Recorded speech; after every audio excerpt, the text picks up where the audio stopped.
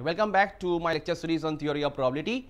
Now, in the last class, we have discussed some concepts of combinations. Now, almost we are at the end of this topic of permutation and combination.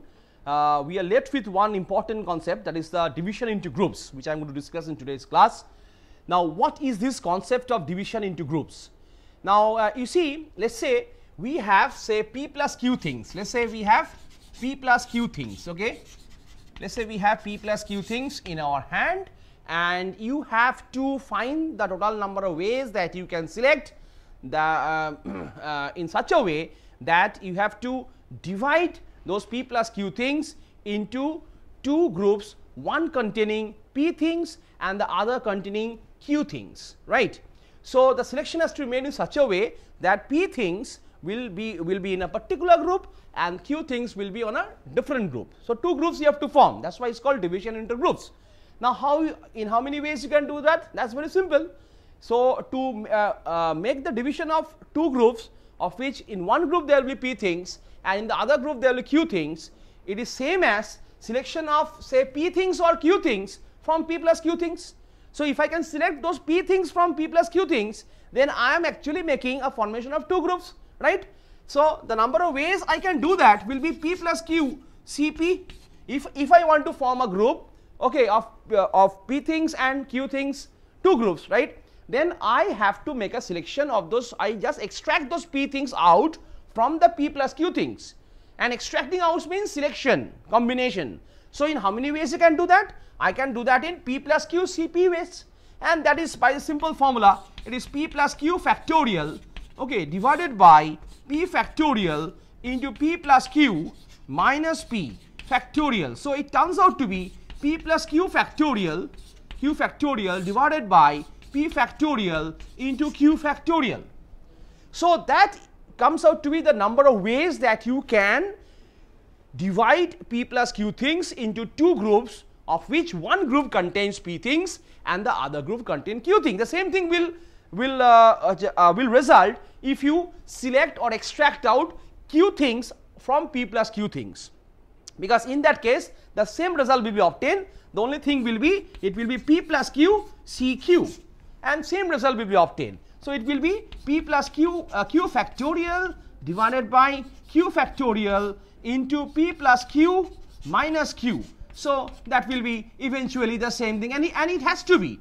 So, P plus Q factorial by P factorial into Q factorial, because the number of ways of selecting Q things from P plus Q things will be same as obviously the number of ways of selecting P things from P plus Q things. So, that is the total number of ways which I have written, the number of ways by which you can make a division into two groups, of one group containing P things, other group containing Q things out of P plus Q things. P plus Q factorial divided by P factorial into Q factorial. Now, this result can be generalized to any number of things. Let us say we have now P plus Q plus R things. We are now generalizing it. It is not restricted for two things only. Okay, it can be generalized with three things. Let us say we have P plus Q plus R things.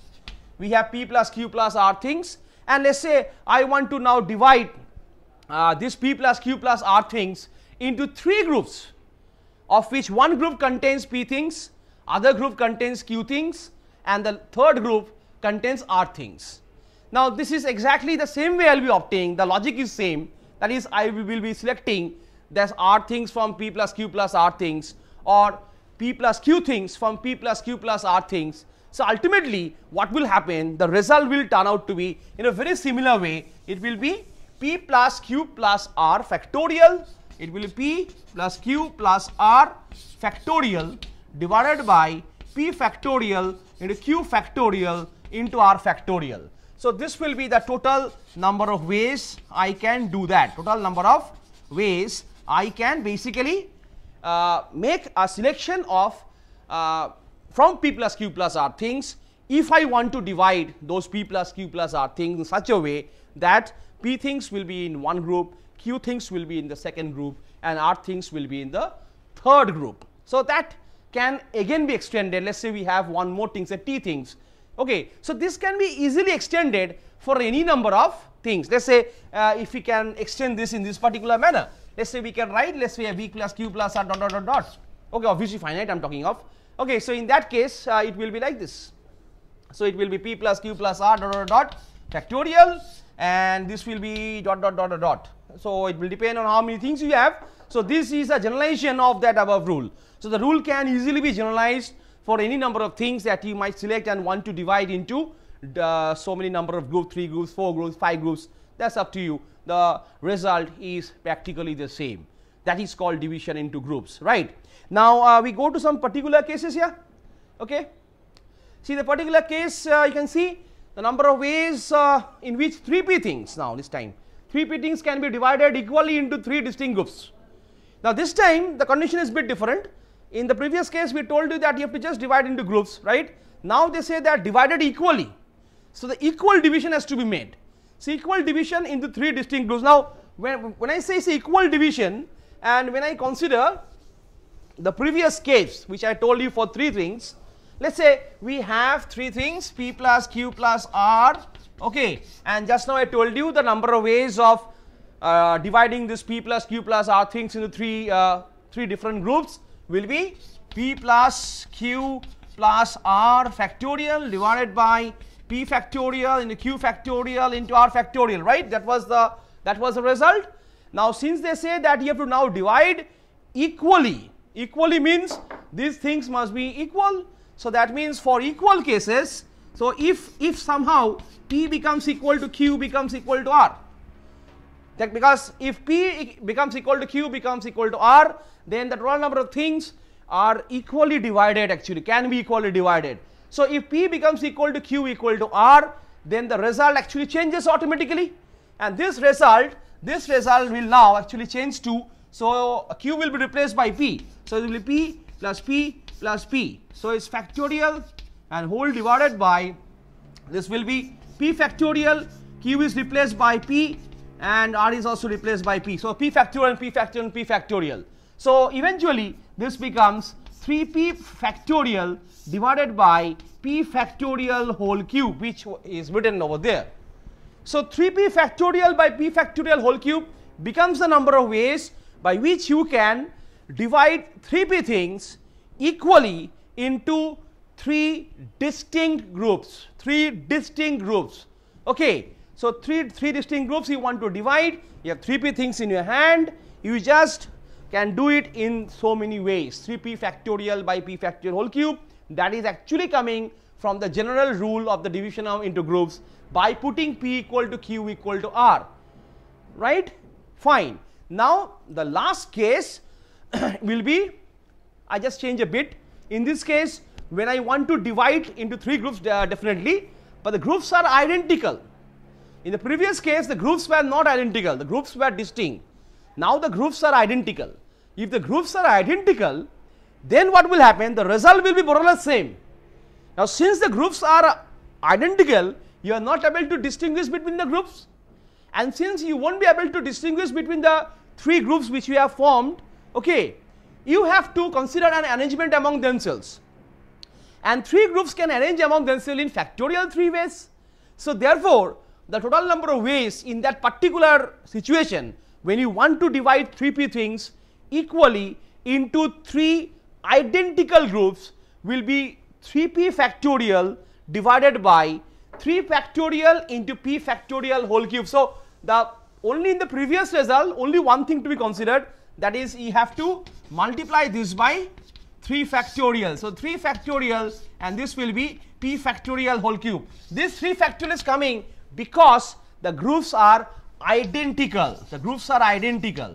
Identical means you are not able to distinguish between the groups, and since you are not able to distinguish between the groups, the arrangement among the 3 groups has to be considered over here, otherwise you will end up in a wrong answer. So keep that in mind, that when you are trying to divide 3p things equally into 3 identical groups, that factorial 3 or 4 identical groups or 5 identical groups, whatever it is, or let's say n identical groups, then that arrangement has to be considered among themselves. That is whatever the number of groups is, say number of groups is n, so n factorial has to be multiplied. In this case it's 3, so it's 3 factorial to be multiplied. So that is a very important thing that you must remember. So these two are the two special cases that arises from the concept of division of groups, right? Now I'll just end this class with two simple example where we are actually using this concept of division into groups, right? Now if you look at the first problem that I've taken, a straightforward problem basically, okay, direct application of the division of groups in the problem. Question is, in how many ways can 15 things, so we have 15 things in your hand, you have 15 things, okay, 15 things you have in your hand, be divided into 3 groups. So you have to divide that into 3 groups, they have asked, so 3 groups, okay, containing 8, 4 and 3 things respectively. So you have 8, 4 and 3. So if you make the sum of 8 plus 4, 12, 12 plus 3 is 15, fine, is no problem about that. So you have to make a division of these 15 things into 3 groups, one group containing 8 things, the other group containing 4 things, and the third and final group containing 3 things. Now in how many ways you can do that? So direct application of the division into groups problem, so we can easily write the answer to this. So there are 15 things, so we can do that in 15 factorial divided by, now 8 things will be in one group, so it is divided by 8 factorial, okay, 4 things in the second group, 4 factorial, 3 things in on the third and final group, so 3 factorial. So this gives you the total number of ways, that you can divide these 15 things into 3 groups containing 8, 4 and 3 things respectively. That is coming from the formula of P plus Q plus R factorial divided by P factorial and Q factorial into R factorial, which I just now told. Clear? Now that was a very straightforward problem. Now if we come to the second example, okay, and look and just look at the problem carefully. The second problem says that in how many ways can 52 playing cards, playing cards, there are 52 cards in number, right, can be placed in 4 heaps of 13 cards each. That's the first part, the 2 parts in this question, first part. Second part is, in how many ways can they be dealt out to 4 players giving 13 cards each, right? So the first part, we'll solve the first part first and then we can solve the next part as well. Okay, so there are how many cards? There are 52 cards. So there are 52 playing cards, okay, there are 52 playing cards, fine, okay. Now you have to divide those 52 cards, okay, or rather it's not, basically it's division of those 52 cards into 4 heaps. So 4 heaps you have to do, okay, 4 heaps of card, so 4 heaps, so that means you have to make a division of 4, okay, from these 52 cards, okay, of 13 cards, because 13 4s are 52, we all know. Now in how many ways I can do it? Now when you are making a heap of cards, so you are making 4 heaps of card, so you are doing it in a random manner. Now once you are doing heaps of card, are the heaps distinguishable? They are not distinguishable. That means they are identical in nature. The 4 heaps that you are forming with those 52 playing cards are exactly identical in nature, and since they are identical in nature, so the total number of ways by which I can break this or divide this 52 cards into 4 heaps containing 13 cards each will be 52 factorial divided by 13 factorial whole to the power 4, but the most important thing is that the arrangement among the heaps has to be considered. That means factorial 4 has to be multiplied with this. Unless you multiply this factorial 4, you will be getting a wrong answer, because the heaps are identical in nature. Heaps are identical. The heaps of cards are identical. That's the reason that why we have to multiply this by factorial 4, which I just now told you in my second particular case, right? So the answer is 52 factorial by 4 factorial into 13 factorial whole to the power 4, right? But when they are asking the question, second part, in how many ways can they be dealt out to 4 players? So there are 4 players playing say probably a game of cards, okay, giving 13 cards each. So I'm giving those 13 cards to 4 players, okay. So what I'm doing, I'm basically dividing those 52 cards into 4 distinct groups, right, and those 4 groups are basically the 4 players. Now when there are 4 players, they are easily distinguishable. I know that I have given 13 cards to him, so I know this group, I know this group, I know this group, which is not possible to find in case of a 4 heaps of cards. And as a result, since the 4 players are easily distinguishable, they are not identical. So therefore, the total number of ways that I can perform this operation will be 52 factorial by 13 factorial to the power 4. That will be the answer for the second part. For the second part, the answer will be this: total number of ways will be 52 factorial by 13 factorial to the power 4. Straightforward answer, because in this case the players are distinguishable, that is, they are not identical, which was not the case in case of heaps. Heaps were identical in nature, and we are not able to distinguish between the 4 heaps, and as a result the arrangement among the 4 heaps has to be considered. So we get 2 different answers, though it looks same, but the answers are different. Actually factorial 4 is multiplied over here, and that gives the answer of this particular question. So this is the total number of ways by you can do both the division with 52 playing cards. So these 2 examples actually demonstrates the case that where we are actually using the concept of division into groups. So that's all for today's class. In the next class, we will be discussing some important problems related to permutation and combination. Thank you.